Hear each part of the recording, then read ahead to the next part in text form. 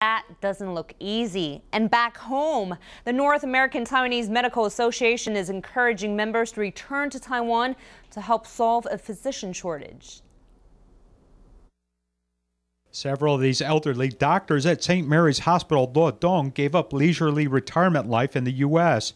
to return to Taiwan on a voluntary basis to practice medicine in the countryside.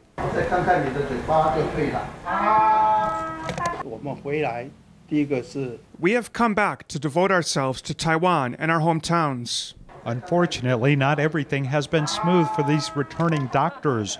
This individual holds a specialist license that is not recognized by Taiwan. He had no choice but to sit for the certification exam once again with younger physicians.